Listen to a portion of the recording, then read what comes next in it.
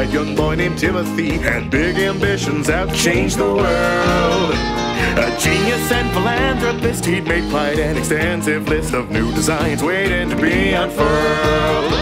Well, he spent his life creating things like special shoes that bounced on springs and toasters that made barbecue pork rinds. But though his inventions all were great, it seemed that he had yet to make the one to truly benefit mankind. But one foggy morning he noticed a cop eating some donuts in a coffee shop. As he slurped out the insides of his pastry, Timothy was struck with his best idea. It's the incredible jelly donut juicer. It can bring so many people joy. Just toss in a donut, turn the knob, and out comes that delicious glob. A treat for any little girl or boy. When he had built his prototype, he had sincerely hoped it might get noticed at the 29 World's Fair.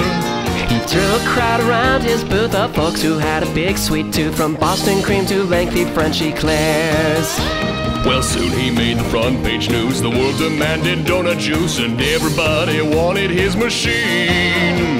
The world became obsessed and crazed with siphoning their jelly glaze, the best phenomenon you'd ever seen.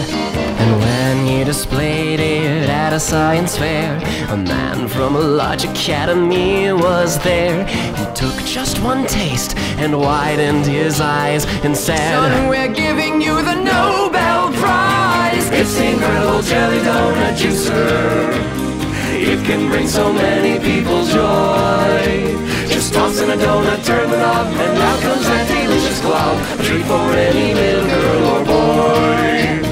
That's right, folks. Step right up and receive your very own jelly donut juicer. No need to shove, there's plenty to go around.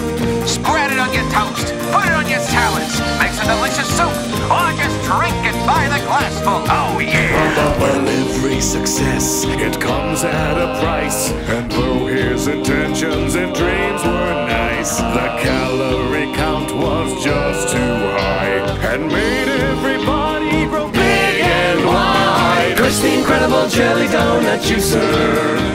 It can make so many people fat.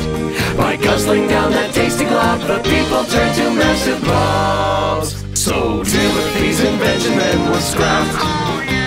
But he went back home to start again from scratch. Back to the old drawing board.